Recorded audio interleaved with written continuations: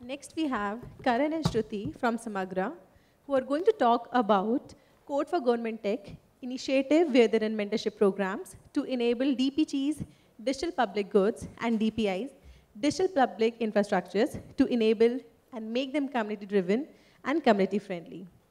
Please welcome Karan and Shruti with a huge round of applause. I'm Shruti Agarwal, and I'm an engineer at Samagra and an open source enthusiast. Today, I'll be co-presenting with Karan, who is an engineering manager at Samagra, and we are going to present on C4GT, which is Code for GovTech, an initiative to contribute code for social impact. So before diving deep into what C4GT is and why we have started it, let's get familiar ourselves with some of the terminologies. The first is digital public goods. So this is a buzzword around these days. Let me make it very simple for you. It is comprised of two words, digital and public goods. Digital represents any electronic tool, resource, or a device that can store or present data. Whereas a public good is a commodity or a service for the society of the well-being. It can be given by any organization, private individual, or any government body. So digital public goods can be an open source software, open data, open AI models, or just an open AI standard that is help us to attain the sustainable development goals.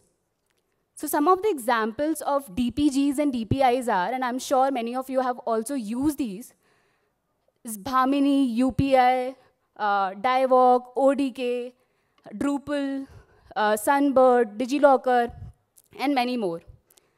So now the organizations who build digital public goods are known as DPG builders, whereas the organizations, or maybe any body, it can be an individual as well, that choose to implement, utilize, or integrate DPGs are known as the DPG adopters.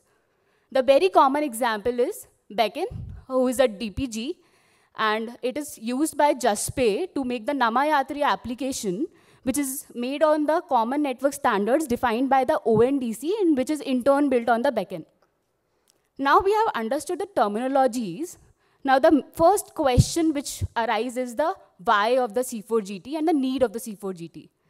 So to explain the why and what of C4GT, I'll take you to the journey of three personas. First is Janvi. So meet Janvi. She is an undergraduate at NIT Kurukshetra. She has an immense interest in tech and actively looking for opportunities to build skills and gain industry-level experience.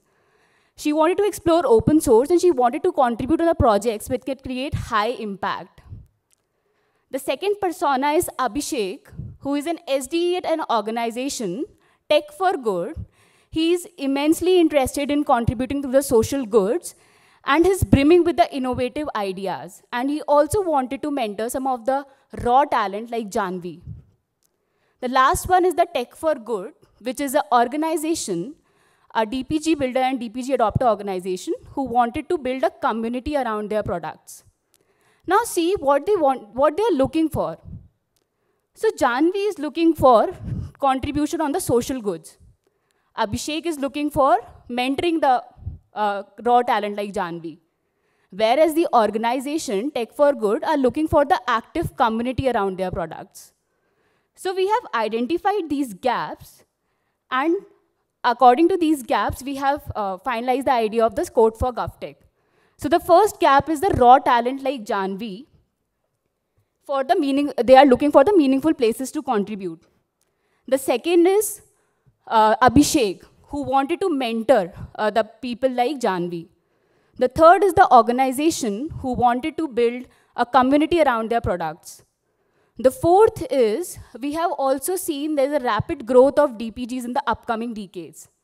And the last is, there's no single platform existing for all these personas. So to identify these gaps, and hence came into the being Code for GovTech. So C4GT is an ecosystem initiative to build an open source community of coders and mentors around digital public goods, digital public infrastructure, or any tech building block which can contribute to the social impact. Now we have discussed about the gaps, right? So what are the initiatives we have taken to fill those gaps? The first is the dedicated mentoring program, which is an annual mentoring and coding program where selected contributors, and the contributor can be any college student or maybe any working professional, get the opportunity to work on the population scale projects. They receive one-on-one mentorship from leading practitioners, and there are many other perks as well. Now, what are the personas doing in the mentoring program? So the first is the organization, Tech for Good, which supplies contributors with a well-defined and actionable problem statements and unblocks and supports the contributors. The second is Abhishek. He wanted to mentor the young talent, right? So he mentors, reviews, unblocks, and motivates contributors and offers valuable insights and expertise to them. The third is Janvi. She prepares a comprehensively designed document named as proposal for the contributions and what she wanted to contribute into the program, and works on delivering the solution with the help from their mentors and organization. Now, this is our timeline which looked like for the mentoring program. The first is setup, where the different organizations came and put their tickets and the issues and the problem statement which they want contributors to work upon. The second is the application phase, where the different contributors came and just explore the open source projects, make their proposal documents, and submit to the organizations. The third is the selection phase, where the organizations shortlist the topmost proposals and select the contributors. The fourth is the contribution phase, which is the largest of the timeline, where contributors actually contribute to the code. And the one line of a code can impact billions of lives because they are contributing to the population projects. And the last is the community. We also had a community ecosystem initiative, which is a DPG dialogues, where different personas, different people have came into a one room. Then for the partner organizations of the dedicated mentoring program 2023, we have the different organizations, such as FIDE, MITI, NHA, Samagra X, Shiksha Lokam, and many more. For taking you to the quantitative impact, I'll invite Karan to take you towards that. Thanks, Shruti. Just like Shruti mentioned, we ran the dedicated community program for 2 years. One is in 2022 and one is in 2023. Let's just look at some of the quantitative impacts that we saw. In 2022, we were able to ensure one-to-one mentorship between the contributors and the mentors. We were able to bring in the GovTech ecosystem leaders with an inauguration program, a midpoint showcase, as well as a finale. We were able to provide access to peer learning for the contributors. This was through peer learning sessions or by doubt resolutions. And finally, we also had hands-on coding experiences between the community and the mentors. Some numbers that we look at is we were able to contribute in 2022 to 9 projects. We had 13 contributors. We had 25 plus new features contributed to open source DPGs, and we had 100% of the code contributed to the original products. In 23, we changed a few things around. We also inculcated a system of super mentors, where in addition to mentors, there were also domain expert super mentors mentoring the contributors.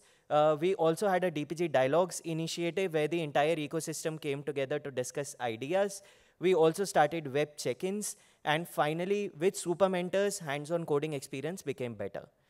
Some of the numbers are from the previous 9 projects, we came to 38 projects. We came to 103 contributors.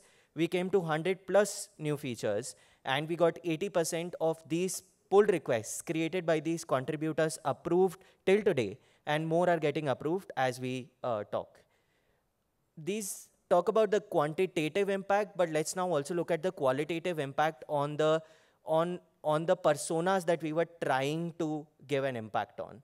So for Janvi, she was able to contribute to a socially impactful open source project.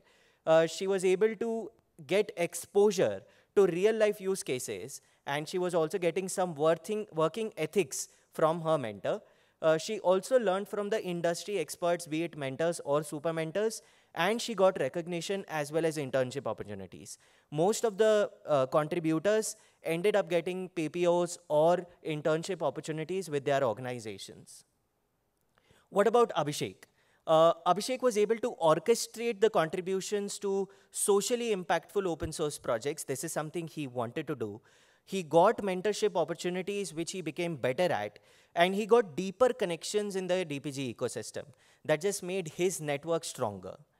Finally, for Tech for Good, they got a community built around their DPG. They got use cases contributed from the community. They made up their project contribution ready. Some of these projects were not very open source friendly. Tech for Good, through the mentorship program, was able to do that. And contributions will be the future adopters, builders, and hires. So these contributors are now aware of those DPGs and will now want to adopt them further. And that will lead to more adoption for Tech for Good.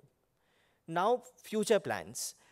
We as programmers, whenever we think of what to do next, we usually retrospect on what we did previously and take learnings from that. That is what we exactly did. We took learnings from the community. We sat down with Janvi and people like Janvi to understand what were certain things that did not go so well in the mentorship program 2023. Certain things that did not go so well for Janvi is friends and peers also wanted to get involved, but because we had a limit of the projects, not all of our friends and peers could get involved. It took time for her to get onboarded onto the system, hence 2 months was too short a period of time to get onboarded as well as to be able to contribute as well. And she still wants to keep contributing. She did not want to contribute only for the 2 months. For Abhishek, the problem statements were, he had to train the contributors on basics as well. It took away some time from his, where he couldn't really work on socially impactful projects. He was more so working on basics. It was difficult to work on all projects within the 2-month timeline. And also, he too wants to keep contributing and mentoring. Now for Tech for Good, they need mentors from the community also. There's only a limited number of people in their organization who would be able to mentor. They need use cases and problem statements from the community. They have their own product timelines and product roadmaps, but needs coming from the community will be more helpful to them. And they're looking forward to further contributions from the community. Taking these learnings into mind, we already had a dedicated mentorship program, which will continue to run in 2024 as well. But what we've also started doing is building a continuous community building initiative. This is like a long-term program to nurture a sustainable ecosystem for the larger community of DPGs and DPI. This is a long-term program where DPGs are getting involved into the program and running long-term programs of months and even years with a dedicated team to drive community contributions to the system. There are certain things that we did in addition to the continuous community building program, and that is we built a bunch of toolkits. One is a DPG contribution readiness framework. What this does is it tells a DPG how community contribution ready that DPG is. Some of the DPGs did not have good readmes, so we helped them design that. Some of them did not have standardized issue templates. We helped them design that, etc., etc. That is the second point. So coming up with a standardized issue template, which any contributor can go to a program, understand what is required, and then contribute to that DPG. And finally, a point system, which motivates the contributors to contribute more to DPGs and helps them get more recognition among their peers. Now, future plans for the personas. For Janvi, she becomes a mentor for the continuous community building program, which we just launched, and also for the mentorship program, which will be launched in 24. She starts and leads a DPG chapter in her college. She continues contributing to DPGs and gaining points. She also gets support from the ecosystem. For Abhishek, he becomes a super mentor. He gets exposure to more DPGs, and he mentors a DPG chapter, which basically maybe Janvi is running. And for Tech for Good, they follow the toolkits that we built. They get continuous contributions into their programs. They adopt a DPG chapter, which maybe Janvi herself is running. And they have a strong hiring funnel now, because now they have a bunch of folks who know their product, are ready to contribute, and are actively contributing to it. With this, with a large audience here, there might be interest as to, okay, DPG and C4GT sounds interesting. How do I get involved? For folks here who are like Janvi, and want to contribute to social good, please join our Discord community. You can become a contributor. You can learn from the industry veterans and get more industry exposure. For people like Abhishek who are wanting to mentor and want to get involved more, please fill this Google form. We shall be getting in touch with you. And for organizations like Tech for Good, who have open source systems, who are DPGs, working at